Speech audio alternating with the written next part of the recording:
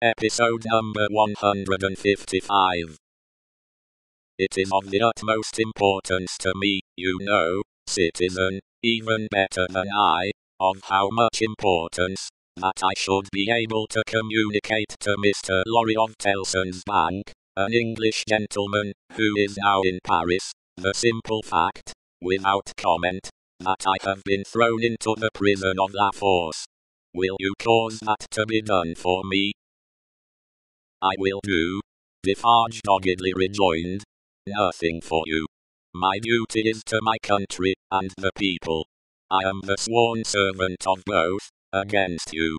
I will do nothing for you.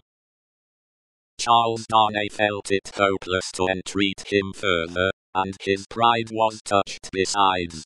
As they walked on in silence, he could not but see how used the people were to the spectacle of prisoners passing along the streets. The very children scarcely noticed him. A few passers turned their heads, and a few shook their fingers at him as an aristocrat. Otherwise, that a man in good clothes should be going to prison, was no more remarkable than that a labourer in working clothes should be going to work. In one narrow, dark, and dirty street through which they passed, an excited orator, mounted on a stool, was addressing an excited audience on the crimes against the people, of the king, and the royal family. The few words that he caught from this man's lips, first made it known to Charles Darnay that the king was in prison, and that the foreign ambassadors had one and all left Paris. On the road, except at Beauvais, he had heard absolutely nothing. The escort, and the universal watchfulness had completely isolated him. That he had fallen among far greater dangers than those which had developed themselves when he left England, he of course knew now.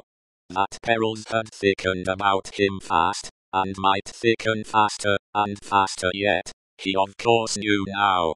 He could not but admit to himself that he might not have made this journey, if he could have foreseen the events of a few days.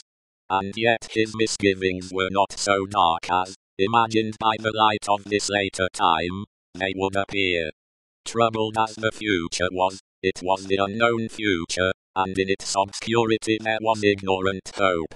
The horrible massacre, days and nights long, which, within a few rounds of the clock, was to set a great mark of blood upon the blessed garnering time of harvest, was as far out of his knowledge as if it had been 100,000 years away. The sharp female newly born, and called La Guillotine, was hardly known to him, or to the generality of people, by name. The frightful deeds that were to be soon done, were probably unimagined at that time in the brains of the doers. How could they have a place in the shadowy conceptions of a gentle mind? Of unjust treatment in detention, and hardship, and in cruel separation from his wife and child, he foreshadowed the likelihood, or the certainty, but, beyond this, he dreaded nothing distinctly. With this on his mind, which was enough to carry into a dreary prison courtyard, he arrived at the prison of La Force. A man with a bloated face opened the strong wicket, to whom Defarge presented the emigrant Evremond. "What the devil? How many more of them?"